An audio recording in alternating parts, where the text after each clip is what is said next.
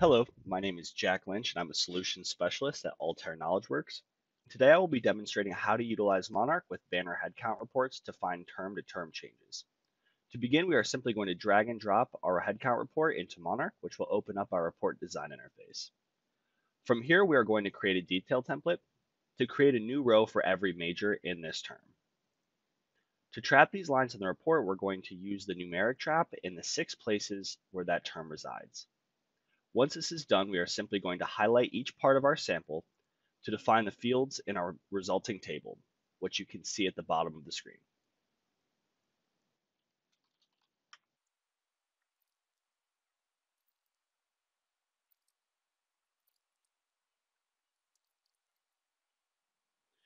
Once we are satisfied with how we are extracting data from this report, we are going to click on Accept in the upper left-hand corner. We have now moved into the preparation interface within Monarch. Within this interface, you can begin to clean and manipulate the data that you have in a structured form.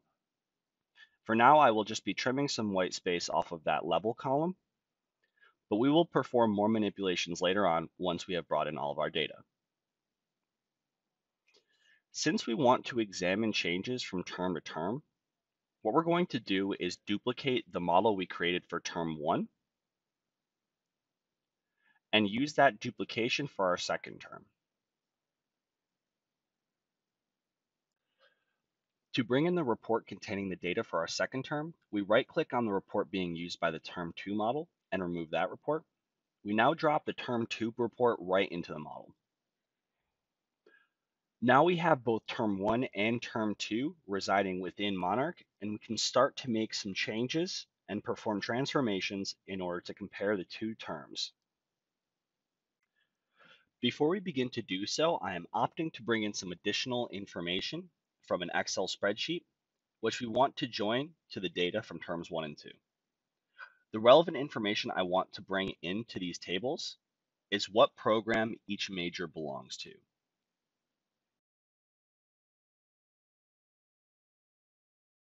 To join this data together, we click on the Combine tab and select Join. We then select the two tables that we want to join together and hit Click to Join. This will open up our Join configuration interface. As I previously mentioned, we are going to use the major column from each table as our join key, and the type of join that we are going to use is going to be a lookup join. This maintains all of the rows from our term 2 table and adds the information from the first match found from the table with the programs.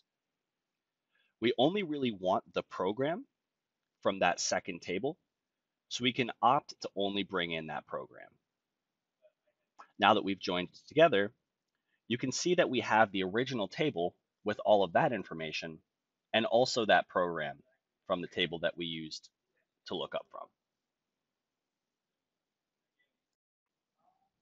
In order to attach that program information to our term 1, we are simply going to use those same steps that we used to combine with term 2 with term 1.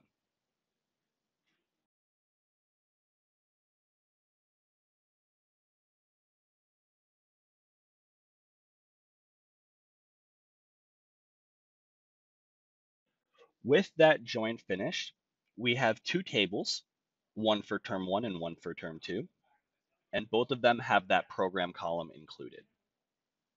We are going to perform one more join now that we have all of our relevant information regarding the headcount by major, as well as what department and program that major belongs to.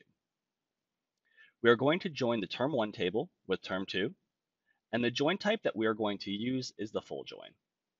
This is because we want to lose no information from either table, as there are majors that no longer exist in the first term, and some brand new majors that did not exist before the second term.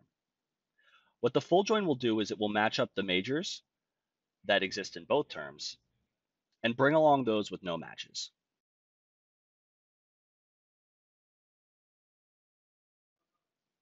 With the join complete, we are going to return to our prepare window. You can see in instances where matches were not made, the resulting cells in these columns are null. Now this table has a few columns that are unnecessary for comparing the head counts from term to term. By right-clicking on the load plan in the left side of the screen, we can edit the join we just performed and opt to leave behind columns that we deem unnecessary in order to make this table a bit smaller and more manageable. You may notice that the column headers from our first term are as they were prior to the join. That's simply because they were the leftmost table in our join hierarchy. Now, the first thing I want to do to clean up this table is just rename a couple of these columns to add some clarity. Once I'm finished doing that, though, we do want to make a few actual changes to the data itself. For example, in the count column, where we have nulls, those aren't necessarily accurate, being represented as nulls. We can more accurately represent them as a 0.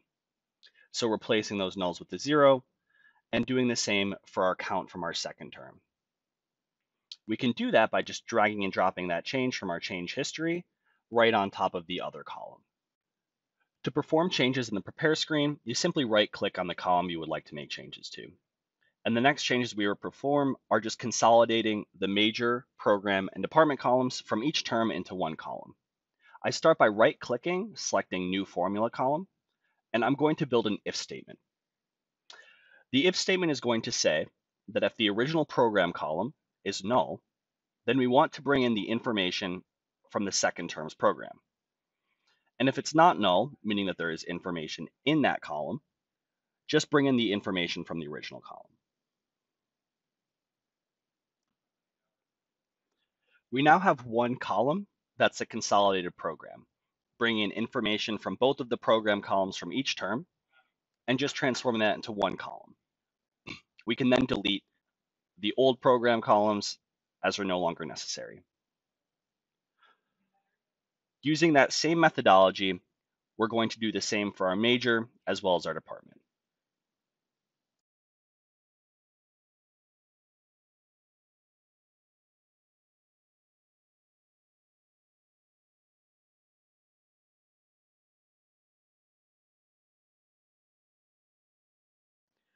To handle the null values in the columns for each term, we can replace the nulls with a ditto function, which copies the information downwards from cells located above.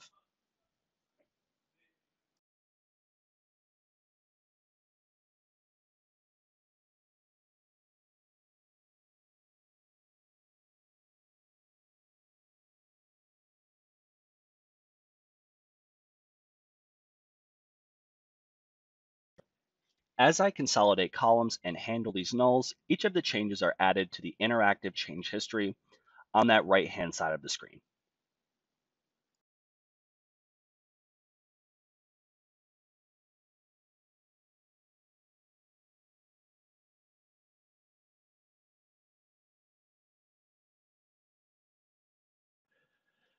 Now that our cleanup steps are complete, we can create a formula column to determine the headcount difference from term 1 to term 2 for each major. Creating the formula column is simply subtracting term 1 from term 2. Now we want to see what the headcount change is from term to term by each program and then by each department. In order to aggregate the headcount by department and program, click on the Transform tab and select the group transformation. We want to have one row for each program in the resulting table, so our grouping keys are going to be our department and our program. We then elect to bring in the summation of each headcount for each term, as well as the headcount difference.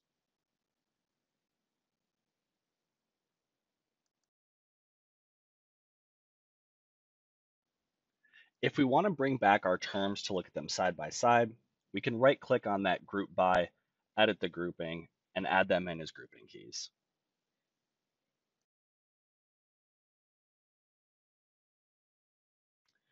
We can now perform one final grouping to examine the headcount change for each department by taking the same steps we just took for our summation by program and just grouping on department.